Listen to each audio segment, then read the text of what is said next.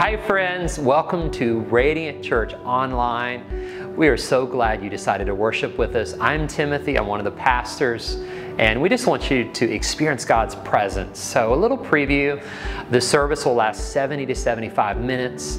It's going to be a time of vertical worship and a time in God's Word. So if you're at home, feel free to raise your hands and worship. If you're in your car, I wouldn't recommend it. You can sing along with us. But go ahead and get your Bible ready, and now let's get our heart ready. Father, as we worship you, we just pray that your Spirit would meet us wherever we're at, whether we're driving in the car, whether we're in our home, that we would just sense your presence in our midst. So Lord, speak to our hearts now and bless this time of worship in Jesus' name. Amen.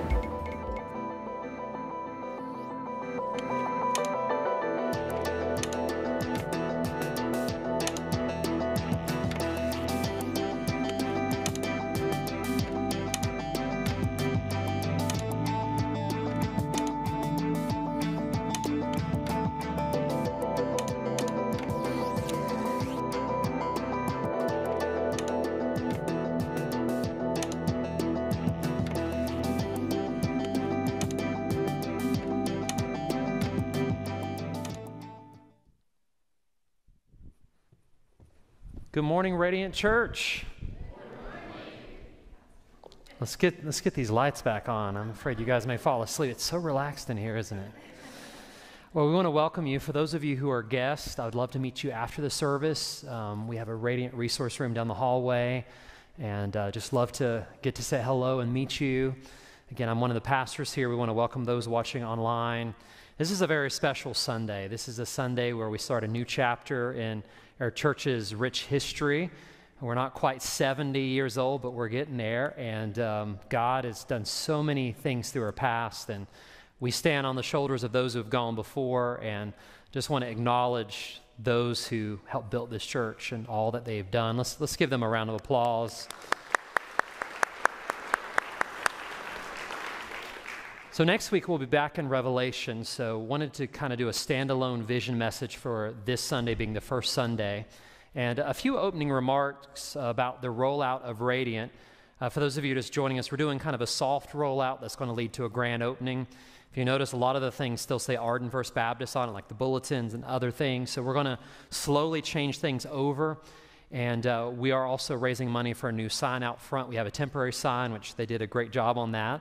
And but we're hoping to, by September, have everything in place with the new permanent sign, everything through the building changed over, so that's going to take a few months. So just be patient with us as we switch over email addresses and bulletins and whatnot. So if you do want to give to the Vision Fund, it's just Radiant Fund. So those of you who have asked what I make that out to, over and above your normal giving. And by the way, as of this Sunday, you can start making tithes and offerings out to Radiant Church. So it's exciting. We're going to be in Isaiah 43, so go ahead and turn there. As you turn there, I wanted to give a little testimony. For some of you, I haven't had a chance to have coffee with. Just kind of wanted to share a little bit from my heart. And the theme of my testimony is God is always working behind the scenes, even when you often can't see Him work. So I was born as the youngest of 6 kids, and my parents go to church here, Janice and Leon here at the front. And it was amazing growing up in the household. They really taught us Christian values. And so my parents led me to faith at a really young age, kind of like my children. I was 5 years old when I became a Christian. But from the age of 5 to 14, I was what you would consider a Sunday morning believer. Like I was just went to church, but that was about it. I really didn't have any impact upon the lives of others. I was more self-focused, selfish. Don't say amen, Michael. Just typical teenager. And at the age of 14, God led me to a new school. I switched to a Christian private school, and I really got serious about my faith, and I heard the Bible every day, chapel once a week. So at the age of 14, I surrendered my life to whatever God had. So you would say Jesus was my Savior at 5, but I really didn't surrender to His Lordship until I was 14. And I just want to throw this out there. The Christian journey is it's a progress. It's something that we're obviously growing daily. So if you're not as far as you want to be, guess what? Keep making steps forward. Keep making steps of progress. So fast forward, when I was 14, something changed inside of me when I surrendered. And it was kind of awkward to be 14 to have this, but I felt the desire to teach and to preach. So I remember asking the principal of the private school, hey, can I give a devotional? So at 14, he let me teach in front of, it was a small school of like 50 students. And my first sermon was stop, drop, and roll. It was a stop what you're doing. You need to stop sinning, drop down on your knees and pray to Jesus, and then roll on. God's got a plan for it. That's the best I could come up with at 14. And at 15, I asked my pastor, I was like, will you let me give the Sunday morning sermon, which was kind of a bold ask. But he let me do it. He let me do it. And at 15, I preached my first Sunday morning sermon. And I was so long-winded even then, don't say amen, but I was so long-winded even then, they let me come back Sunday night and do a part 2.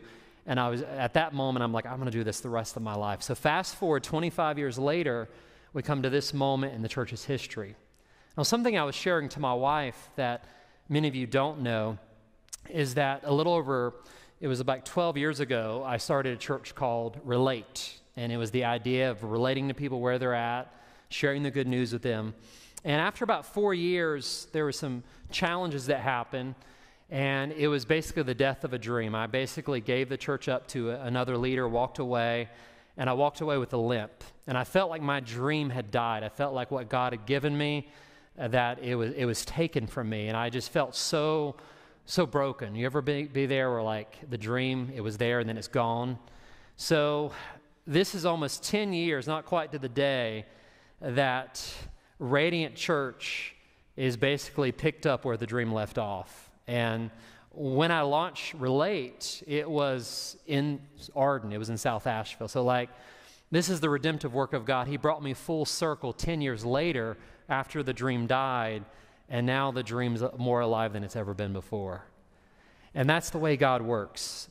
When God gives you a vision or a dream, sometimes it seems like it's dead, but sometimes it takes a death for a resurrection to occur. Amen?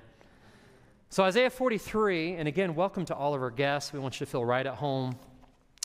We want to talk about the vision of Radiant Church. So let's look at verse 13 in Isaiah 43, starting in verse 14. It says, thus, there we go, we got the lights on so you guys are awake. Thought I was going to have to bring coffee down the aisles to wake you up.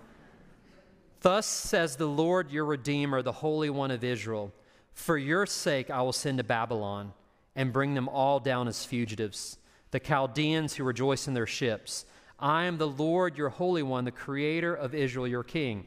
So if you will do a Google study of when Isaiah lived, we're talking about the 700s BC. So he is prophesying an event that happened. Israel was taken captive in around 586 BC. And if I remember correctly, they were in captivity for around 70 years. So Isaiah is prophesying this more than 100 years before it happens to Israel. Isn't that fascinating prophecy? So if there's any skeptics here, or I'm not sure about the Bible, just study prophecy. There are so many prophecies that are predicted hundreds, even thousands of years, and then it happens, and you're like, that was so specific. So it's amazing. In verse 16, it says, thus says the Lord, who makes a way in the sea, a path through the mighty waters, who brings forth the chariot and the horse, the army and the power. They shall lie down together. They shall not rise. They are extinguished. They are quenched like a wick. So what this is referring to is, if you guys remember Pharaoh, he had the children of Israel in bondage. I remember as a child, Pharaoh, Pharaoh, let my people go. There's like a song. For those of you who didn't grow up in church, you'll have to forgive me, but we learned this in kids' church. So the children of Israel were released. They came up into the Red Sea. And the problem is, Pharaoh came with his chariots, and the sea was in front. And Moses lifted his rod, and what happened to the Red Sea? It parted. So Isaiah refers Israel back to their history and said, as good as that is, I want you to get this. Look at the next verse. Do not remember the former things, nor consider the things of old. Now, if I'm a Jew, and I'm not, I would be offended at this. Like, God, I can't remember the past. I mean, don't we celebrate Passover every year? Forget about it? Are you kidding me? Do you really mean forget? Like, don't remember? We're going to talk about what it means. He says, behold, I will do a new thing. Now it shall spring forth. Shall you not know it? I will make a road in the wilderness and rivers in the desert. The beasts of the field will honor me, the jackals and the ostriches. So pause there a second. What do wild animals have to do with God delivering his people? That seems kind of bizarre, right? The owls, the ostriches, the wild animal, like, what? So it's okay to pause and be like, well, what are you talking about? Because I give waters in the wilderness and rivers in the desert to give drink to my chosen, my people. This people I formed for myself, they shall declare my praise. Let's pray over God's word. Father, we are grateful for your word. We're grateful for prophetic writings like Isaiah. And as we've studied Revelation and seen prophecy come to life, we go back in Isaiah and we see prophecy even of history, how you predicted it before it happened. So, Father, I pray that you would speak to each person here, those listening online, that they would know that the future is as bright as the promises of God, that you would speak to their spirit personally, that not only do you have a vision for this church, but you got a vision for them personally. So, Father, we pray that your blessing will be upon this time. In Jesus' name we pray. Amen. So today on this first Sunday of Radiant Church, I want to give you 5 components of a compelling vision. And I want to speak to you individually because I believe every human soul has a purpose, has a plan. But as I speak to you individually, I want to talk about the church. And we're going to talk about that at the end. What is the vision for this house, this church? So the first compelling component is number 1, a compelling vision starts with a correct view of God. So if you go back to verse 14, it says, "Thus says the Lord, your Redeemer, the Holy One of Israel." So you see that God is the Lord. The idea of God being the Lord is the idea that God keeps his promises. We have a covenant-keeping, promise-keeping God. So when he makes a promise to you, it's going to come to pass. It may not come to pass when you think it's going to come to pass, how, the circumstances, but when God makes a promise, he comes through. But your responsibility is to follow him, because God can give you a promise, but sometimes there's a condition. If you will follow me, it's like, if my people who are called by my name shall humble themselves and pray and turn from the wicked ways, then I will do this. Well, there's a promise, but sometimes there's a conditional aspect. So Israel had to know that they were following false gods, and eventually they would be carried away into Babylonian captivity. But in that far country, if they would turn their hearts back to God, guess what? He would hear them, and he would eventually set them free from captivity. So let's look at this view of God. What should our view of God be? First of all, God is the Lord, and he's a redeemer. The idea of redemption is that God steps into time and space. He pays the price to set you free. And we know this. He did this time and again for the Israelites, in the context of this passage. But did you know that he's done it for us? Jesus, the eternal Son of God, stepped into time and space, and he paid for the price for you and I. What did he do by paying the price? What did he give up? He gave up his life, right? That's why the emblem of the cross is so paramount to the Christian faith, because Jesus paid the redemption price so that you and I could be set free. So he knows where you're at. Some of us are still in captivity and bondage, and Jesus came to set us free. How many of you have ever done pottery before? Raise your hand. All right, some of you have done pottery. Well, there's a type of pottery that I was not familiar with. It is Japanese art, and what they do is they take broken pieces of pottery, something that's broken, and instead of discard it, they make something new out of it. So this art form is just fascinating. It's called kintsukuroi, and it means golden repair. And we have this on the screen. So in kintsukuroi, what they do is they take broken pieces and they make a golden resin. It's kind of like glue. So they take 2 pieces broken, they use this golden resin, and whenever it dries, whenever the light hits it, the brokenness has a beautiful golden glimmer in the seam. And isn't that what God does to you and I? You and I are just cracked pots. We are cracked, broken pots. And whenever we come to Jesus in our brokenness, he doesn't keep us broken. It's okay not to be okay, but it's not okay to stay that way. So something I encourage the church to remember, the church is like a hospital, right? Jesus said, I haven't come to call the healthy, I've come to call those who realize they're sick, right? All of us have a sickness called sin. Some of us realize it, some of us don't, but in order to be saved, the first step is to acknowledge that you're a sinner. No one likes to do that, right? But when you acknowledge that, what God does, and keep in mind, all of us are broken, all of us need grace, all of us need forgiveness. Can I get amen? All of us need that. What happens is His grace brings the pieces together. His grace fills in the gaps. And that's why Paul in the New Testament says we have this treasure. Someone say treasure. We have this treasure in jars of clay so that the excellency of Christ may be of Him and not of us. In other words, we realize we are broken, but Jesus takes broken things and He makes them beautiful. So that's the idea of redemption. And notice how God reveals Himself. I am the Holy One. The idea of holiness is something that's separate, something that's untainted by sin. Jesus is the only one that can say that He lived on earth and was holy. The rest of us, the only way we can be holy is to receive what Jesus did on the cross. Paul said it like this, that God made Him who knew no sin to become sin for us, that through Him we might become the what? The righteousness of Christ in Him. That's the gospel.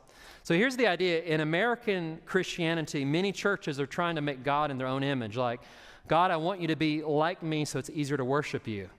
Now, a God that's made in your own image is not a God. That's a God of your own imagination. What we have to do is go back to the Holy Scriptures and see what God is really like. Instead of trying to change God to fit myself, I change myself to line up under Him and realize, God, I am not perfect. God, I have fallen short. So what I do is I kneel at the cross and I confess that I'm broken, but God, will you make me holy? Will you make me righteous?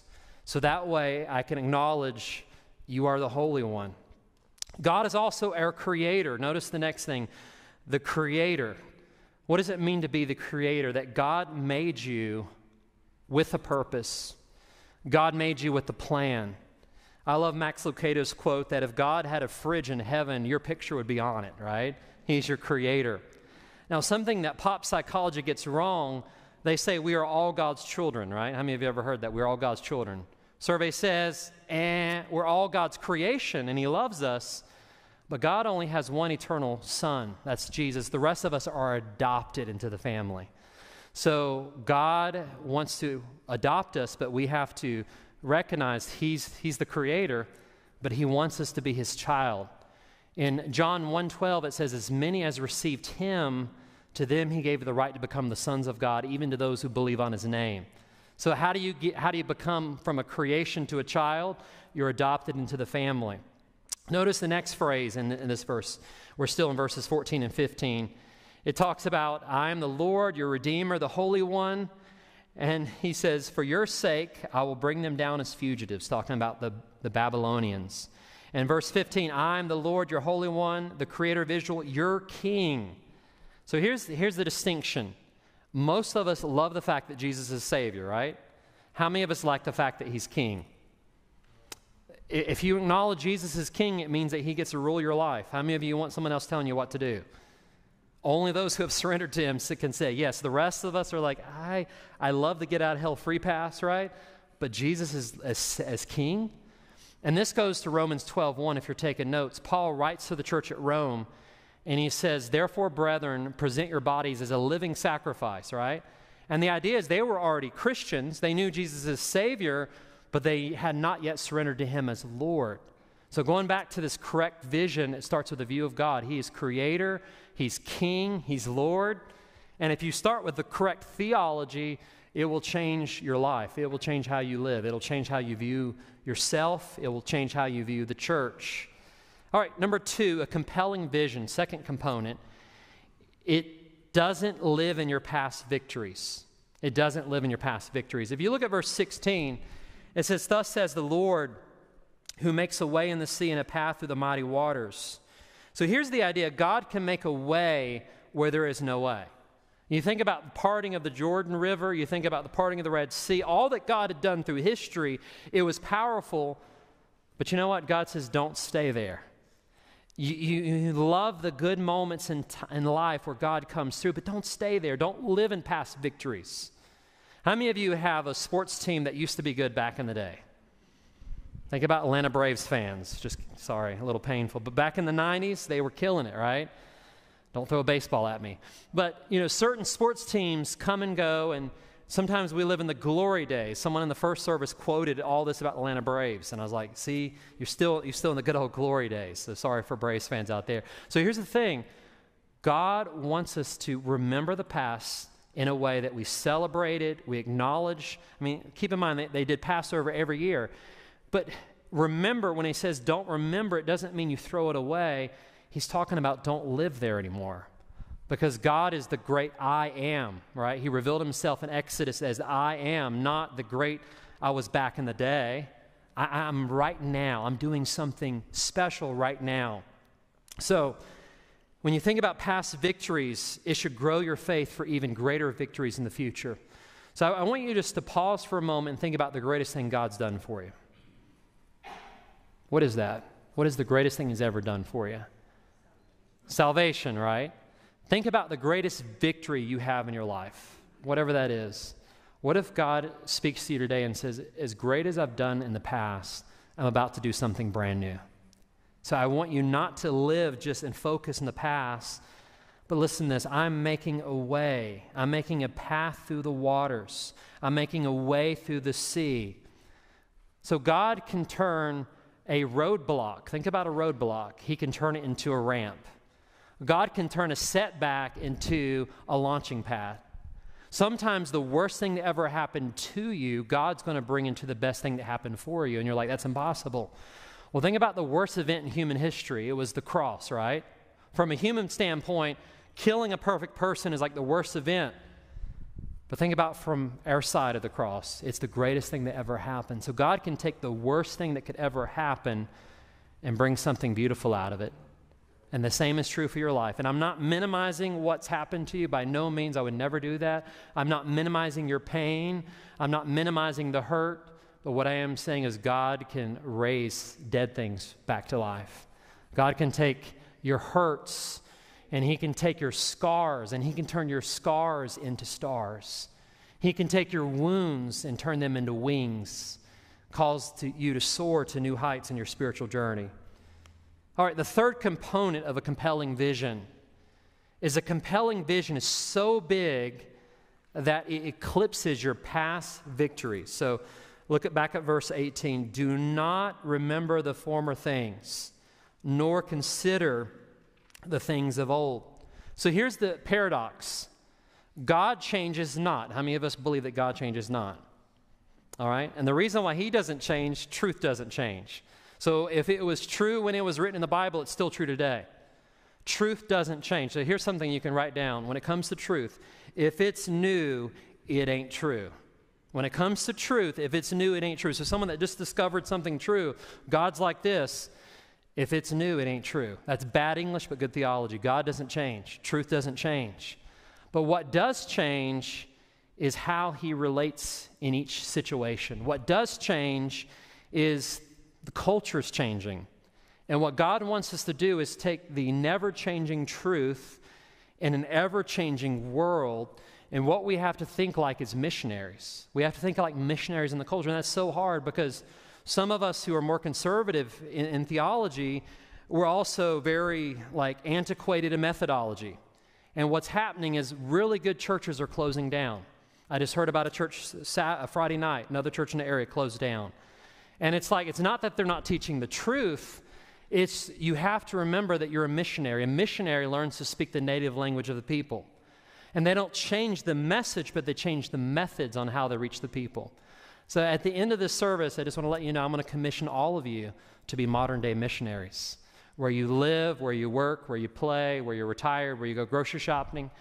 Because the vision for this church is God's going to do something new, but you've got to realize you can't stay stuck in the past. And we're going to talk more about that in a bit. So God says, behold, I'm doing something new. Don't dwell in the past. So I want to present 5 reasons why you and I resist change. Now, I know you don't resist change, but the person next to you might, right? It's less personal if it's the person next to you. So look at the person next to you and say, this is really for you, not for me. I'm saying this tongue-in-cheek, okay? It's for all of us.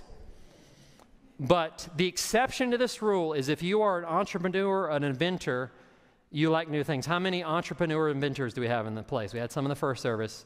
Okay, you like change because you see the picture. For the rest of us, non-entrepreneur, non-visionaries, we resist change. So what I want to do is give you 5 reasons why. And all 5 may not apply to you, but probably one of these will. The first one is nostalgia. What is nostalgia? The good old days, right? Now, the question is, were the good old days that good, or do you have selective memory? It's so interesting that some people in dating relationships, their ex-boyfriend, girlfriend was either the greatest thing or the worst thing that ever happened because of selective memory. Now, listen, there's a reason why you broke up. It wasn't working. So don't glamorize how good it was. It wasn't that great, okay? So nostalgia. The other reason we resist change is comfort. When something's new, it's often uncomfortable, right? The idea is I know what I know and I don't know what I don't know. And I don't want to be uncomfortable. How many of us could relate to that? I could relate to that. The problem with comfort, does God ever promise us comfort in this world? Does he ever promise it in the Bible? What does Jesus say in John 16:33? In this world you will have trouble, tribulation. Not might. So if we're seeking comfort, I'm sorry, Christian, but that's not this world. This is for the next world, okay? All right. The third one is sacrifice. As you age a bit, this can become a temptation. The idea of sacrifice is I know what it takes to produce change, and I'm just not willing to make the sacrifice anymore. I've heard people in different situations where they'll be like, I know what it's like.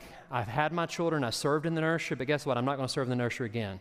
I paid my dues. What is that? I don't want to sacrifice. I mean, you could do anything, but the idea of sacrifice is it's just going to cost a lot. Now, let's go back to the Bible. What is the Christian faith all about? It's about the sacrifice of Jesus, right? So if Jesus gave his all, is me not wanting to do, is that a valid excuse for not wanting to change? Ouch, I'm stepping on toes. All right, I do with a smile. The other one, and I'm not going to ask anyone to raise their hand because this is personal, is selfishness. What is selfishness? Selfishness is the attitude, I don't care if you don't like this, I like it, and I don't want to change. We may not say it that bluntly, but how many have heard people live that way? I don't care if you don't like this, it's good for me.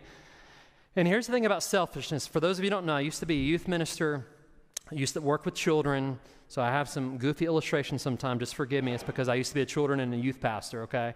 But here's one of the examples that's always stuck with me, is whenever you think of selfishness, I want you to think about fish, smelly fish. Now, if I had a dead fish 3 days old, it would be a smelly fish. So whenever you're selfish, here's the root word, selfishness. You are like a smelly fish. Can you guys remember that? All right, it's starting to smell, so I'll move on. All right, what's number 5? Let's do number 5. This is the most popular with some of us. It's the good enough philosophy. If it's not broke, don't. If it was good enough for grandma, it's good enough for... Let me ask you a question. Do you really believe that? If you believe that, let me ask you a few questions. How many of you still cook all of your meals on an open fire? Anybody? How many of you still wash your clothes in the creek? How many of you still use an outhouse as your primary bathroom usage? So here's the thing. That was good enough for grandma. But for some reason, when it comes to methodology, we still keep this for the church. Hey, it was good enough. And it's like, well, sometimes the methods have to change, even though the message doesn't, because God is doing something new. So these are 5 reasons why we resist change. But what we got to realize is Isaiah says, he's speaking the words of the Lord. He says, do not remember, don't dwell on the past. He says, because I'm doing something new. Look at the next verse. Behold, I will do a new thing.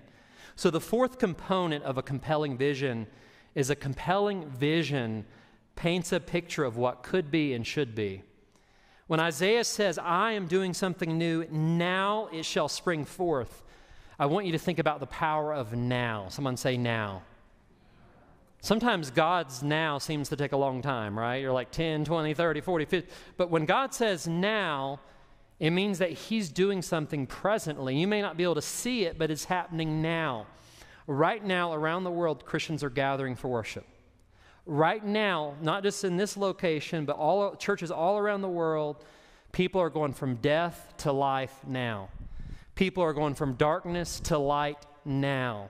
People are going from sorrow to joy now. People are going from mourning to rejoicing now. People are going from ashes to beauty now. People are going from despair to hope now. Right now, God is doing a work globally. Right now, we just see a small little speck right here, what he's doing in Arden. Isaiah says, now it's springing forth. Now. Someone say now. So that brings us to the fifth component of a compelling vision. A compelling vision is bigger than one's greatest imagination. So I love, if you'll take your Bible and look back at verse 19, I love the scripture. There's a reason why just so you know, at Radiant Church, we believe every word in the Bible, from Genesis to Revelation. We even believe the maps in the back. I mean, that's how inspiring. That's kind of a joke, but you know. So he says, I will even make a way in the wilderness. God will make a way where there's no way. Before, he made a way in the waters, the parting of the Red Sea, the Jordan River. Now, instead of making a way in the waters, he's going to make a way in the wilderness. And he says, rivers in the desert. So here's the thing. When God gives a vision, he makes provision for the vision.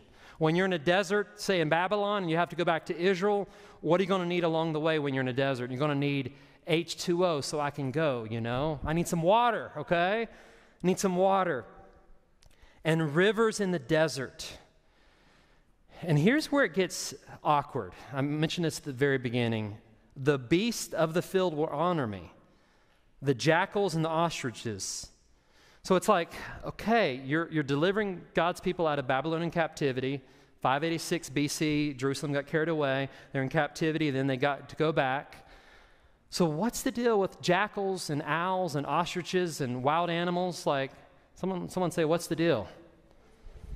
So here's the idea. In the desert, you have desert animals. Think of owls and think of all these wildlife. When you're in the desert, you're an animal, and you're thirsty, what do you crave the most? Water. So here's the picture. Here's the picture. God is saying, I'm going to bless my people so much, the overflow is going to be so great, it's going to pour out onto wild animals, literally. So it's like, well, what does that mean? It means what it means, literally, that's what it means, but I think there's an application. The application is there's going to be wild people in your life, okay? There's going to be people that are cray-cray, people that just are EGR. Let me define the extra grace required. There are going to be people in your life. And what God wants to do, Jesus referred to himself as the living waters. And whenever you give your life to Christ and surrender, guess what? That living water flows through you. The Holy Spirit lives in you.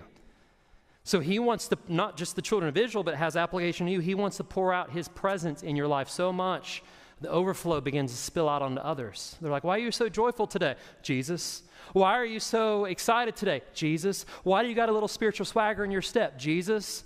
Why are you so kind to me when I'm so mean to you? Jesus. So here's the thing. He's going to overflow. He's going to overflow. And the result is the people I have formed for myself, verse 21, they shall declare my praise. So the idea behind it is when God's people receive God's blessing, the praise goes back to God. He gets all the credit. So whatever God does at Radiant Church, it's going to be for his glory and his story. We're just small little parts of this huge global church. So it brings us to the question, what is the vision for Radiant? Someone say, what is the vision? Don't you love that logo? So beautiful, yes. The vision for Radiant Church. You ready? It's going to be to lead people from darkness into light. And our vision, what we did several years back, we drew a 5-mile radius. And obviously our vision is beyond Arden, but starting, the light that shines the brightest has to shine the brightest at home, okay? So we want to start on the home base. And 5 miles of this church are about 60,000 people approximately. And pre-COVID, it was like 70% of them didn't go to church anymore. Post-COVID, you know that number has to be up. We don't know the exact stats. I would guesstimate probably 80 plus. So here's the idea. When you get stuck in traffic on Long Shoals, on Hendersonville Highway, on Airport Road, on Sweeten Creek, how many of you get stuck in traffic? These are people that we're trying to reach. So when you are stuck in traffic, say a prayer. Say for the prayer person before you, behind you, Because our goal is by the end of 2026, we want to reach 1%. And that may not seem like a big number, and it's not, but that's 600 people. And these are people who live, work. These are people who live and die in this community. That our goal is for every man, woman, student, and child to have a chance to receive the gospel. Now, they may reject it, but we want to at least give them an opportunity.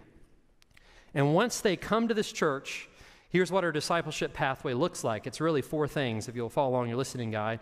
The first of all is active in worship. The idea with Sunday is like a gathering of believers for a spiritual meal. You guys realize that when you go to your small group, that when you worship God, that when you hear a message, it's a spiritual meal being served.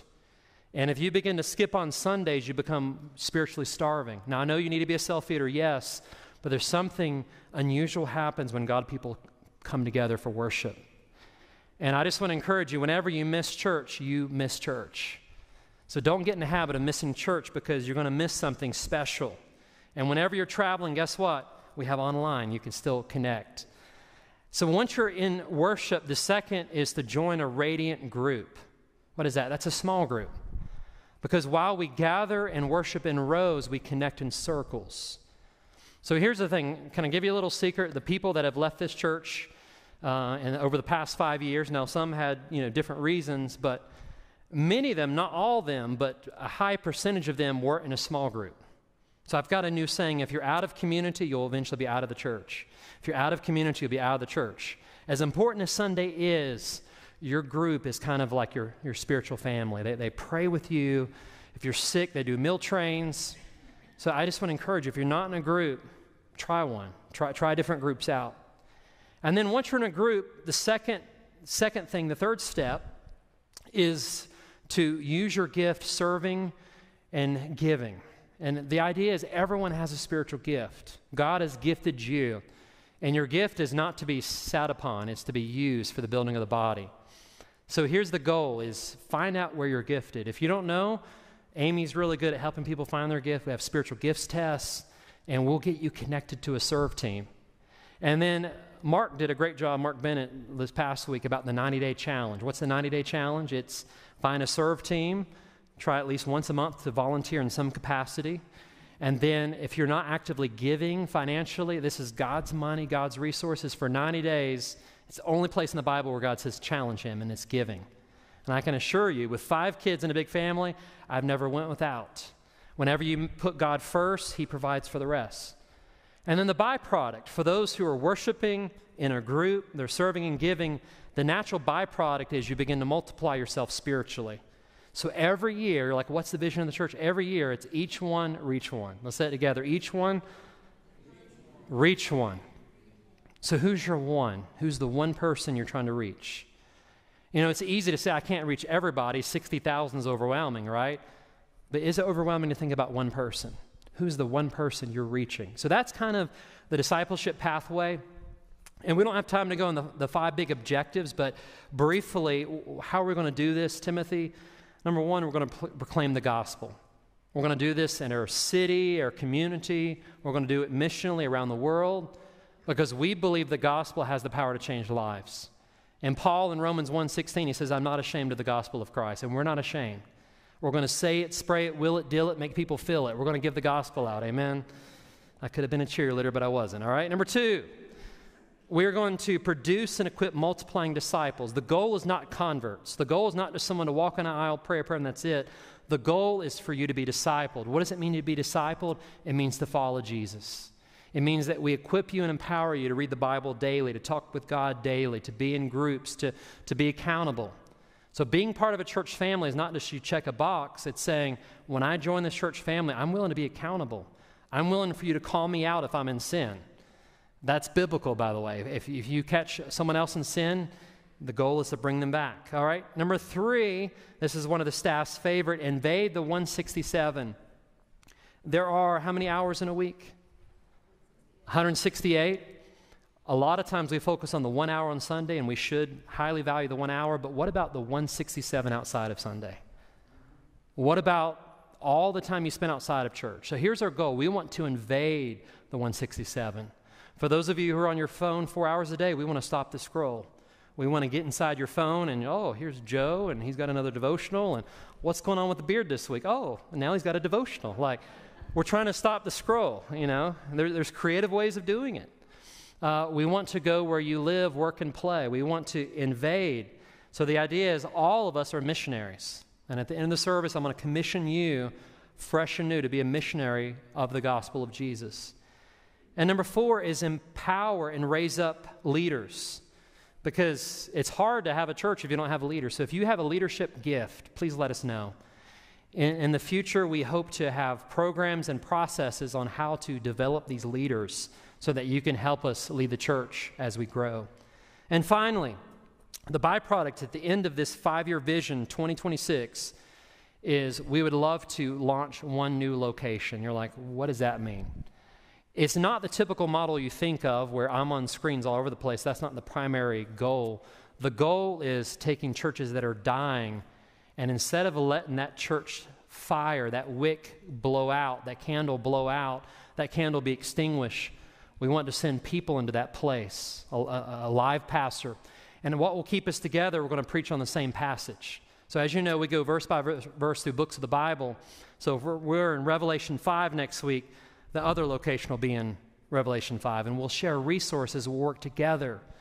So that's the vision, because we realize churches are closing all over the place. And we want all true Bible-believing churches to thrive. So our vision is what God has done here, we want a grassroots movement where he does it other places. Amen? So how many of you are ready to be modern-day missionaries with the gospel? Amen. Yes, let's throw the big idea on the screen, and we're going to close with this. I can hear some stomachs rumbling for lunch. So here's the big idea. The one, to summarize Isaiah 43, the vision, everything we talked about into one sentence, it's this: God is calling us to something exciting and new. And here's the reality. My wife hasn't seen me this excited in a long time. I'm an excited person, but like I've got some pump and pep, and I'm walking different. You can hear it in my voice. And it's because I see God doing something. I see it. And a lot of you have been sensing this for years, that you've been telling me something's coming. And I have a declaration that something is here. God is starting a movement right here. And you guys are on the front row. You guys are at the beginning of a new chapter. So this is day 1 of something huge that's about to happen. And just get yourself ready. There will be a spiritual attack. There will be, anytime you step up, the enemy doesn't like it. But you know what? It's worth it all. It's worth all the sacrifice you and I will give. And here's the something new. We're going to lead people from darkness into light. So a little disclaimer. As we grow, some of you may get uncomfortable. Some of you may experience people that you never thought would come to church. But guess what? We love them. We welcome them. We're a hospital. We're going to give them the truth. And just like we receive the truth and change, people in our community need that. So I want to empower you to think differently. Don't think of like, wow, look at all this diversity. I want you to think of it, God is bringing people from darkness into light, but it takes patience. The idea is that Jesus called us to be fishers of men. We catch the fish, but who cleans them up? He does. A lot of times churches like, you get cleaned up, then you can, be welcome. No, we accept you the way you are. That's why we say belong, then you believe, then you become. So we are leading people from darkness into light. Who's ready? All right, let's stand up. I want everyone to bow your heads and close your eyes. I had you all stand because this is not just the first Sunday of Radiant. This is a commissioning service. And I wish we had time for everyone to come forward, but with the audience this size, we don't. But what I want to do is commission you. The Bible says that we're all called to go and make disciples. That's all of us. We're already commissioned. Sometimes we have to be reminded of that. So, Father, right now, I just want to commission Radiant Church and those who are watching online as well to do what you called us to do almost 2,000 years ago, to go and make disciples of all nations, starting right where we live, work, and play. So, Father, I commission this wonderful, beautiful bride of Christ. I commission this body, your church, to be missionaries, modern-day missionaries. And Lord, I pray that we would be commissioned to lead people from darkness into light. from being in a state of being lost to being found by Christ, to a state of brokenness to a state of repair, from bondage to freedom, from despair to joy, from ashes to beauty. And Lord, I know it's not always easy, it's not always comfortable, but you didn't call us to comfort. You called us to go and win the world for Jesus. So Lord, I commission each person. While you're still standing, continue to pray. Is there one here today that you've never received the gospel? We present it every week, but you never really come to the cross and said, I'm a sinner and I need the Savior. You can't get saved until you first realize you're a sinner, that you need Jesus. Like, you don't need him until you realize it, right? Like, you need him, but you got to come to the cross and say, I need you. If that's you, I'm not going to ask you to raise your hand, but I just want you to say this prayer. Truly mean it. Say, Jesus, I acknowledge that you're the Savior. I do believe you died on the cross and rose again the third day. And Jesus, I'm coming to the cross to confess I'm a sinner. I am broken and I am in need of repair. So Jesus, I'm willing not to ask you to follow what I want, but I'm going to follow what you want from this day forward. I'm going to follow you as a disciple. So Jesus, come into my life and forgive me of all my sins. Father, thank you that now you're bringing people from death to life, from darkness to light. Lord, we commit Radiant Church and consecrate this church with all its rich history, almost 70 years, starting a new chapter. We commit it to you. In Jesus' name, and all God's children said, amen. You may be seated. Thank you so much for joining us today at Radiant Church Online. We hope that you were encouraged, inspired, and challenged by the message today. We would love to get to know you, so please take that next step. Maybe it's sending us an email to introduce yourself. Maybe it's signing up to be baptized if you've never been baptized. If you have prayed to receive Christ during this service, please let us know. You can find all those details at radiant828.com and click on I'm New tab and you can take your next step. Well, I just want to encourage you to join us again next week as we continue to study God's Word. If you would like to give a donation, a tithe, an offering, a gift to the church, you can do that safely and securely online. And again, that website address is radiant828.com. Well, I look forward to seeing you next week. And remember, in Christ, the best days are not back here. The best days are right in front of us. We'll see you, God willing, next Sunday.